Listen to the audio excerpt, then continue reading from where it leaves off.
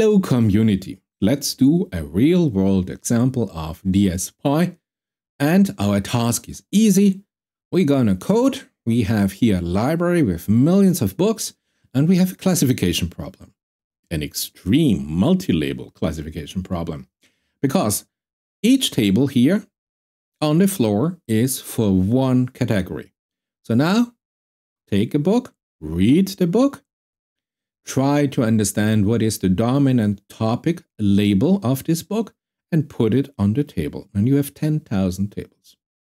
Great. Task, table structure, clear.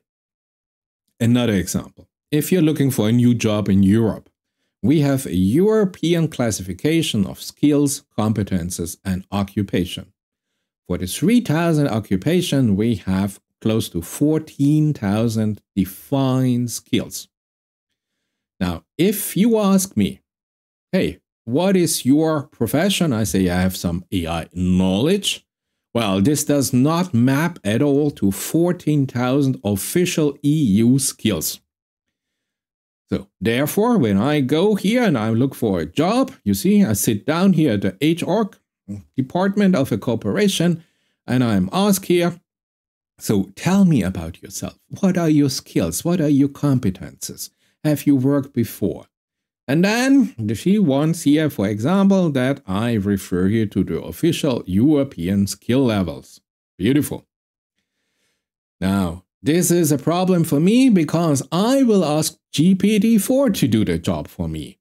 And GPT-4 will decide, hey, this is really complicated because we have LLMs, we have VLMs, and we have robotic system.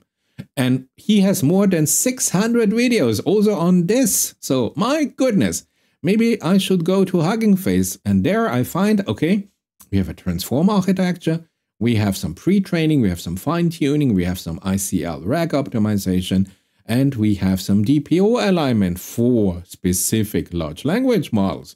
And then you can go, for example, to a vector space. And over there you find, hey, if you know something about pre-training, maybe this person knows something about PyTorch, about TensorFlow, about JAX, or maybe C++. So you see, we have here an extreme amount of external data that GPT-4 needs in addition to its inherent knowledge to come up with what is AI today and which of the 14,000 skills are now integrated in today's AI knowledge. And you could do this here with LangChain manually, with prompt templates that are manually found.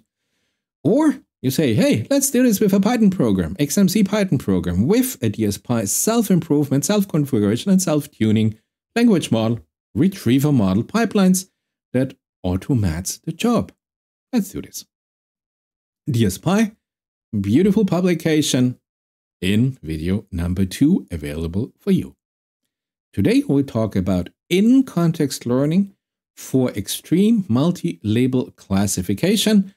I just showed you 2 real-world examples. They use here DSPy as a modular program to optimize here this for specific datasets, and they propose here a general program, the Infer retrieve rank system.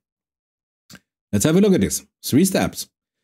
In our book example, so GPT-4 takes a book, reads the book, and comes up with some categorization, with some labels. Physics, theoretical physics, mathematical physics, biophysics. Great.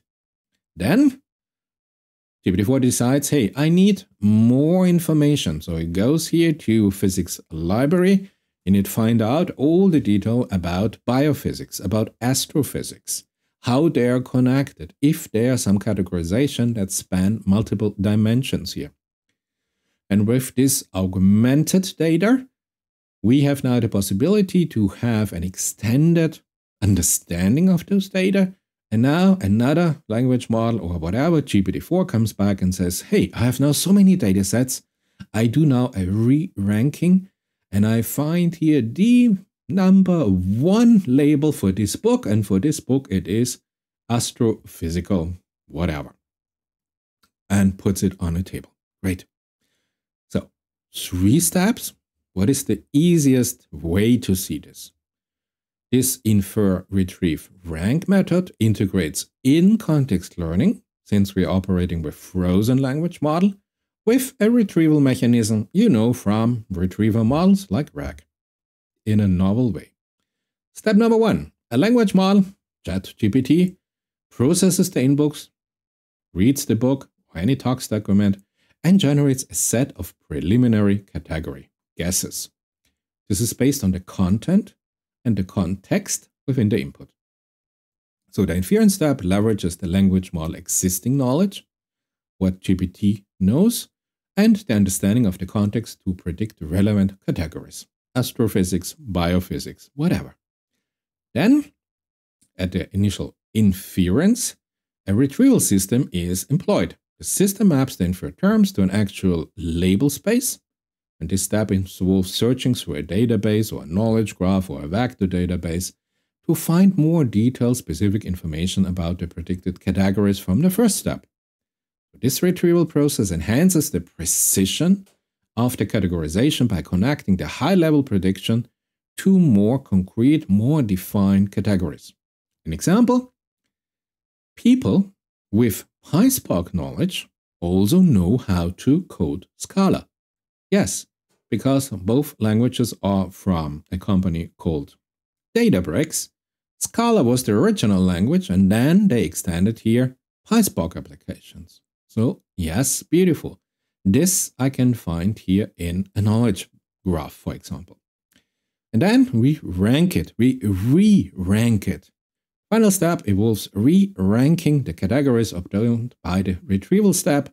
And now our most intelligent LLM, and now it's not ChatGPT, but now it's GPT-4 Turbo, is utilized here to evaluate the retrieved labels and organize them in an order of relevance or accuracy or whatever metric you have. And this step ensures that the most fitting categories are prioritized. So we have a clear winner, second, third.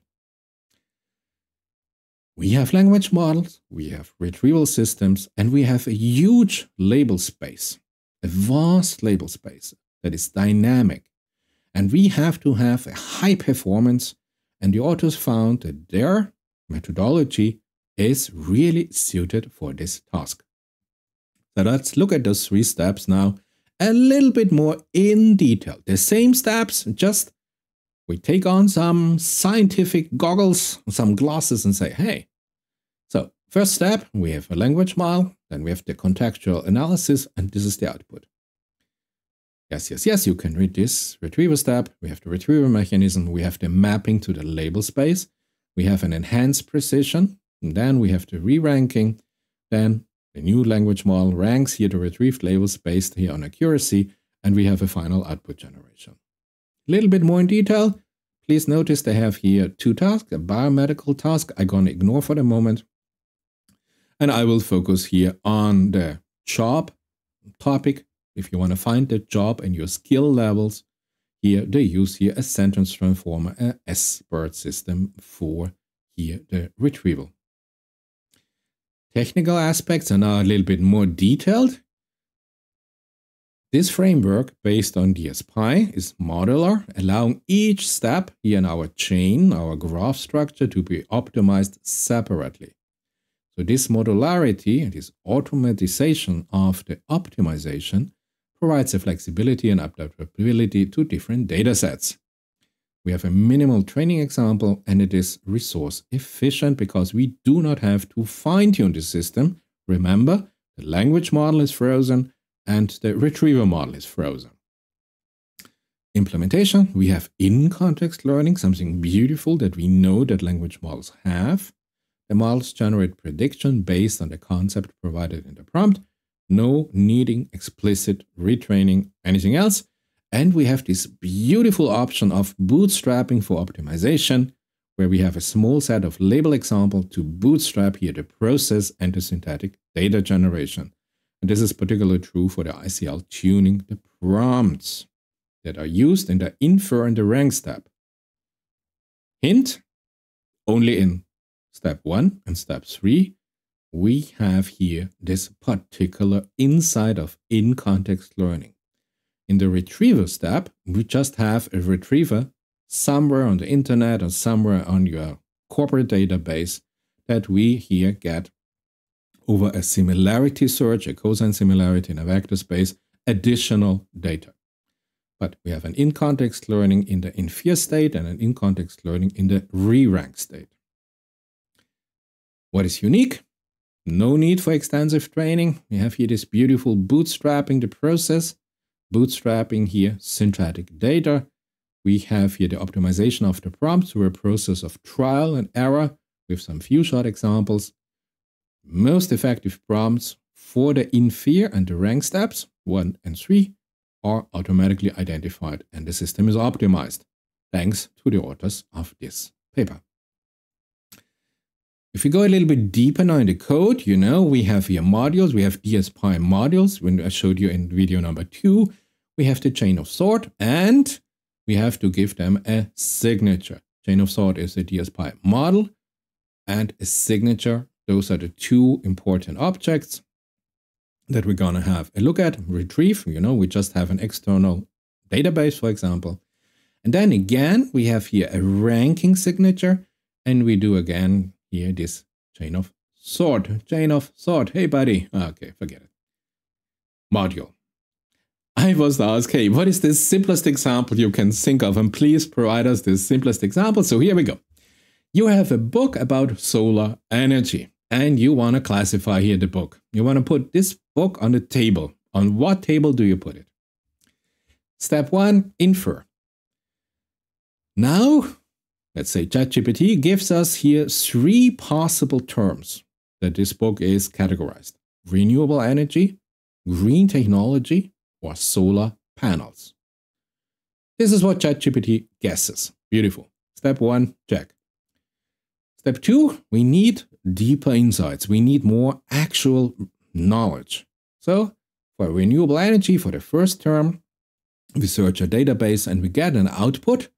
And we get here information about different types of renewable energy sources besides solar, like wind or hydropower, their environmental impacts, how they work together in a complete sustainable development system. So we get a lot of additional information that we can evaluate and judge on. The same for green technology and the same for solar panels. Then we rank them. So we analyze here the augmented data and we rank now the labels with a ranking algorithm. Beautiful. And then we have here the relevance assessment.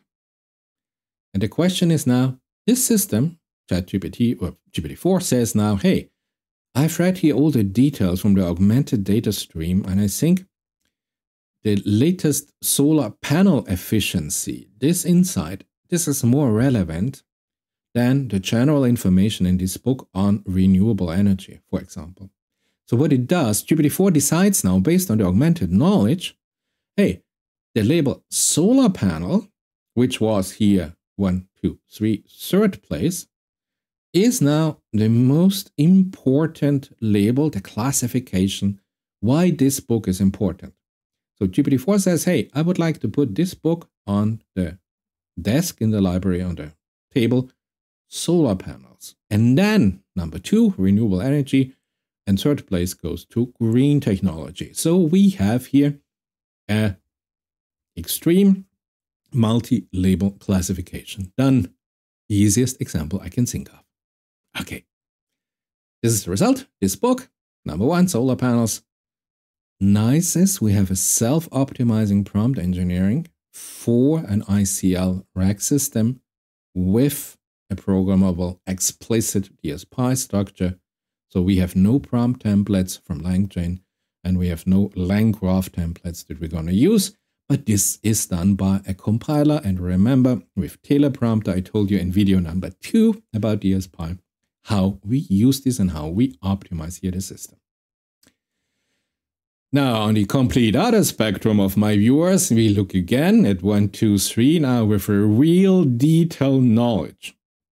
And we try to be absolutely precise in our verbal description of these 3 tasks. Have a look at this. Enjoy it. What we end up is key insights of the infer retrieve rank methodology is that such a frozen retriever model can be made much more flexible if the language model learns in context via a self-optimization DSPy.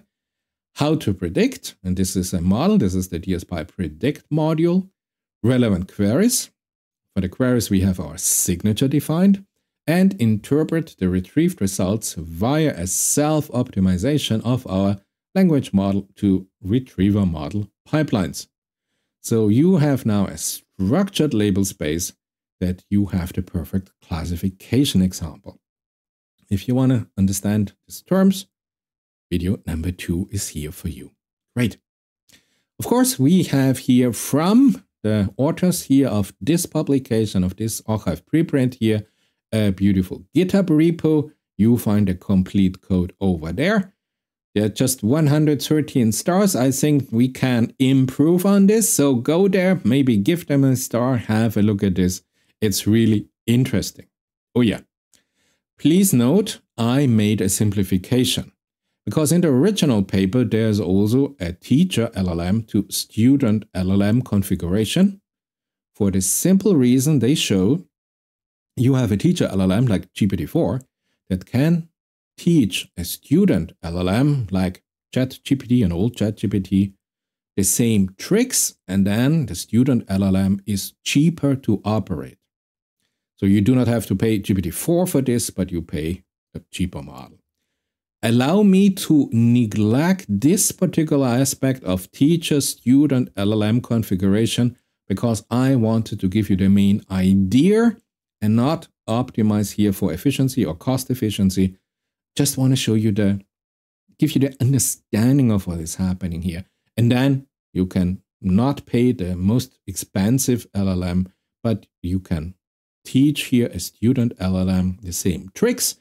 And this student LLM, for this particular case, is then able to handle all other tasks. Beautiful. Yes, there was a question after video number 2, and I showed you here also here the pseudocode. And there were questions, hey, this cannot be here the real Python code, and you're right. Because look, we have here the Infer signature definition, and here we have the rank signature definition. So this is task 1, task 3. For the signature, you know, in the first one, give me a snippet from now medical article, identify here some particular task like the adverse drug reaction affecting a patient, always return these reactions. Or you say a snippet from a medical article, pick the 10 most applicable adverse reaction from the options that are directly expressed in the snippets.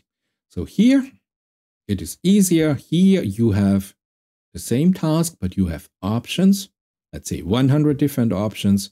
And from those 100 options, the LLM or whatever system, AI system you have, they choose now, they rank now here, rank signature, here the 10 top competitors. Beautiful. You have to look for the Python code, of course, and you go to the GitHub, and there you have the same Infer signature. This is your DSPy signature object, where you have a text field. This is, for example, here with the prefix vacancy, your vacancy notice. And then you have an output. And in the case of the Infer, so step 1, we just have an output field that says the skills. And as you have a list of comma-separated official EU skills. Beautiful. And now you see this line here maybe is missing in the pseudocode. So yeah, of course, you have to fill it with data in the Python file. Yeah, so please always check. Try to understand here the pseudocode, and then you go to the Python code for the explicit compilation. Of course, the same with the ranking signature of task number 3. You have your DSPy signature object. You have again the same text, the vacancy, but now you have here this option because you have a set of options that you rank, and then you come up with the top 5 or the top 3 or the top 10 ranked skill set. Again, very easy. You define here the input, output, if you want, data format or function format. This is what you do here. You define what you want to have here. Let's see this in a file. So I go here to this GitHub. Now this is a pre-compiled results file here. never mind. You see here the text. And the text is again, perform code reviews for your teammate. So this is the task that is the description here for this particular job. And then for this particular text, code reviews, teammates, now you have, let's say, 100, 500 options. Team building, work in teams, build team spirit, lead a team, manage a team. Yeah, you get it. And then the system ranks this for your particular set. So you have here an output. And here you have the top 10 skills ranked from here, all the options. And of course, you have to have a rationale in this chain of thought. What is here the rationale, the logic, if you want to choose this particular output? Now look at the rationale. This is computer generated. GPT-4 says, hey, I have to identify the skills that are directly expressed in the job vacancy snippet. So if this particular vacancy mentions here, perform code reviews for your teammates, here we go with the text, which implies certain skills are necessary to fulfill this task. So I need to look for those skills that involve working with others in a team, specifically in a team setting, and then for skills related to the technical aspect of performing code reviews. So for this text, for this snippet, GPT-4 defined the rationale. And with this rationale, this is an additional information we can use now for our optimization of the DSPy. The output is generated. So you see, just to give you a feeling what is going on behind this code segment. Again, simplest Python code here for all three. First, Infer. Infer is, of course, a model. You have the initialization methodology, and then your forward pass. And here you use this chain of thought as I showed you. Beautiful. The retriever, you have no chain of thought argumentation. What we have in a retriever, you load or you create the embedding for all of your query terms that you are interested in. Then you find here the closest matches based on the semantic embedding similarity, which returns a list of the similarity score and the query tuple. And then for every label in this ontology, you get the maximum similarity. You notice this is simply if you want a cosine similarity optimization, if you have your query vector, which are the three closest vector to your query vector. Beautiful. And then again, in number 3, the ranking, you have again this module, you have again the chain of thought, and yeah, supported signature. Please note, you have to officially declare the signature you want to use in your programs. So there's a specific file for signature, for supported signature, that the system is able to operate on, but you have to declare them. So do not forget, in my first try, I forget to declare here a new signature, and the system told me, sorry, buddy, no way. So, okay, in the forward pass, you have here the chain of thought with the syntactic data augmentation. The nicest thing is here, this XMC program attains a state-of-the-art result on this job vacancy dataset, but without fine-tuning, without prompt engineering, without manual prompts, without any prompt templates, just by using here for the teacher-student LLM configuration, 50 labeled examples. Now, if you have the money and you do not need here the cheaper student, but you go with the full teacher cost, it would be interesting to see how much you can reduce here the label example, but this is topic of another video. But I think it's great if you have close to 14,000 skills and you just have to give labeled example. So job description, this, and those are the 25 skills that go with this particular job description. 50, this can be done soon, fast. And then you have here the potential to do all 3,000 occupation and summarize here all 14,000 skill for a classification topic. Great. Again, Python code for infer, retrieve, rank. So for our complete 3-step process, notice they are built up like Lego bricks. Lego bricks, this is this thing here. Because you see they have here the Infer retrieve. If you go back, here is our Infer retrieve class, and now you just build them down, you build up the complexity, and this is here the Infer retrieve rank, here the code. And if you go here for the pseudocode, for the visualization of this code here in the official documentation, we have here the class Infer retrieve rank, so identical. And you see here we have two signatures, the Infer signature, part 1, the rank signature, part 3. And on this signature, we just have our chain of sort DSPy model operating. The retriever, number 2, has nothing of that. And then we predict with the language model, we parse the output, we use the output to retrieve the labels, and then we use here another language model to re-rank the labels. This is it. This is all that there is to do. The rest is compiler optimization with our specific teleprompters. Chain of sort. If you want to start here, in video number 2, I went in detail through the chain of sort, what it does. Notice this is here the most important. You have an input and an output. This is in your signature. And then you move here, you generate syntactic additional data here with the inherent knowledge, let's say, of our GPT-4 system. You move to a data structure, input, rationale, and output. And I showed you just 2 minutes ago what is the rationale for the outputs that we generate. But this here is syntactically generated rationale by GPT-4.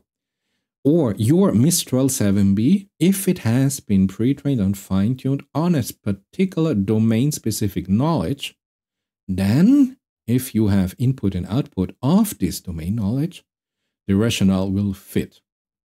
If you have this on an LLM that has been trained on, I don't know, how to bake a cake only, and you give it here, I don't know, theoretical physics input-output, the rationale will not fit. Watch out for domain-specific alignment, for coherent data structures. Great. Everything else about in video 2. Yeah, talking about understanding, I have work to do. I have to have a deep dive in the coming weekends here, because I still have to understand here exactly how the teleprompter work, exactly why we choose here, as I showed you the bootstrap with view shot with a random search in video 2. I have to have a deep dive here in this optimization. And I have to look at the code, and I need, I guess, multiple hours to do this. So I have here open questions, things to do for myself, because I think this compiler, this can be a real intelligent thing.